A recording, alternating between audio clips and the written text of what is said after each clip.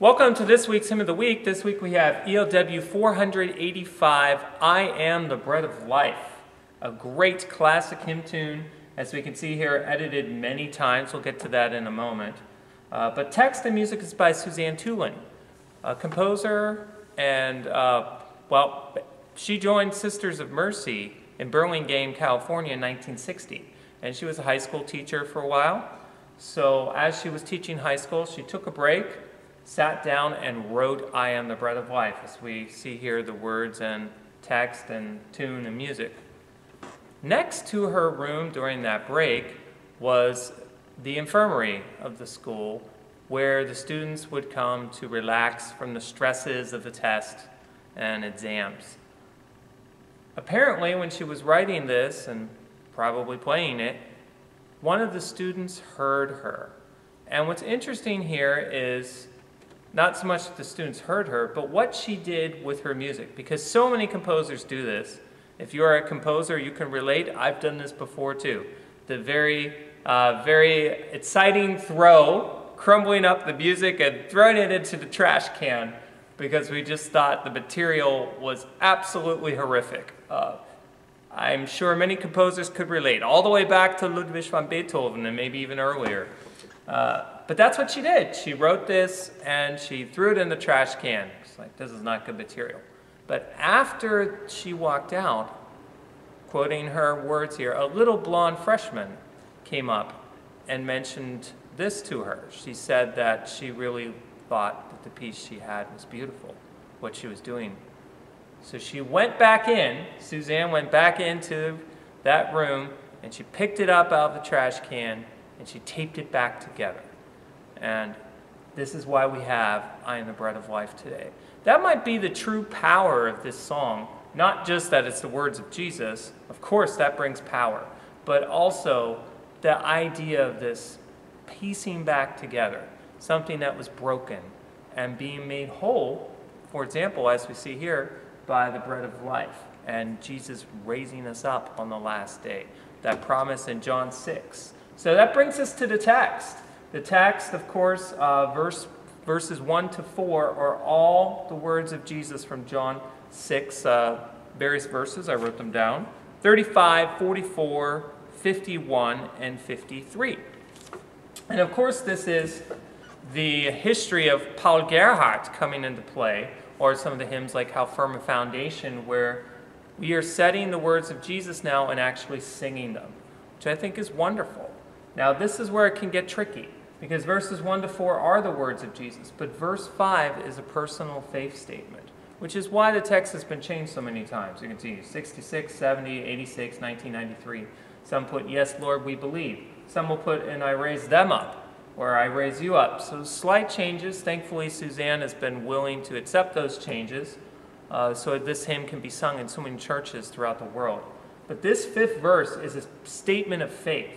And what's great about this is the first 4 verses, just to repeat, are the words of Jesus from those verses that I mentioned in John 6. And then verse 5 becomes a statement of faith that I believe that you are the Christ, the Son of God, who have come into the world, which is an interesting little textual thing. But either way, the point is, it gives us a moment to really be public about our faith in music. And yes, we do that in hymns, but this is different because we're being inspired by the words of Jesus. Jesus living inside of us today. We're singing those words, and then we're reaffirming, yes, Lord, we believe, or yes, Lord, I believe in this text. So that's important, and it brings a power to this hymn that some other hymns explore in different ways. So let's look at the refrain.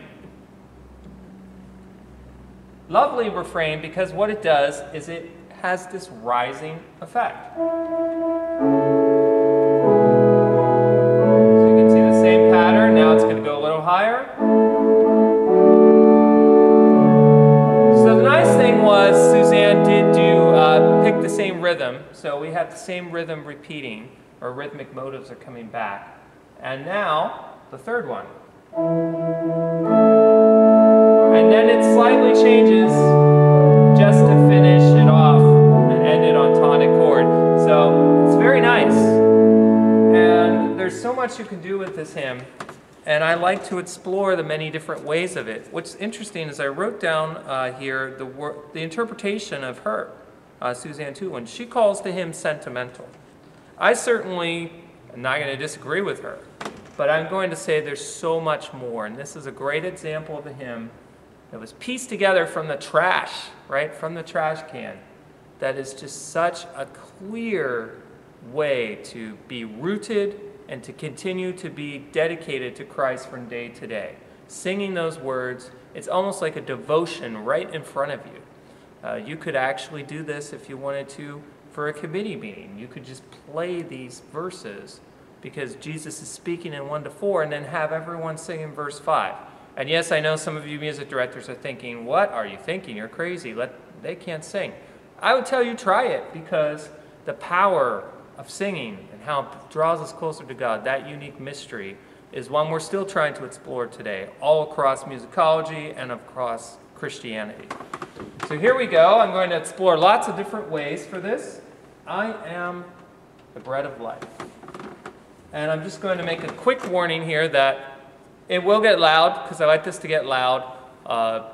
So if you can't hear me, just consider those voices. I'm still singing.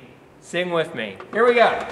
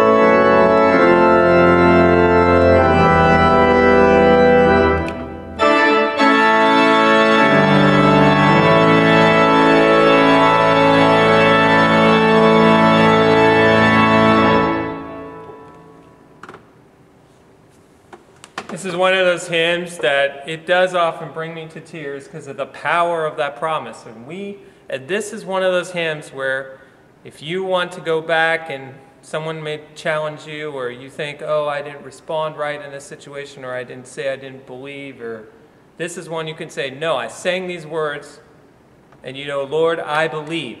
I made a statement that you are the Christ, the Son of God. And I did it in front of others. And what a great opportunity to do that through music. Thank you very much for listening to Hymn of the Week.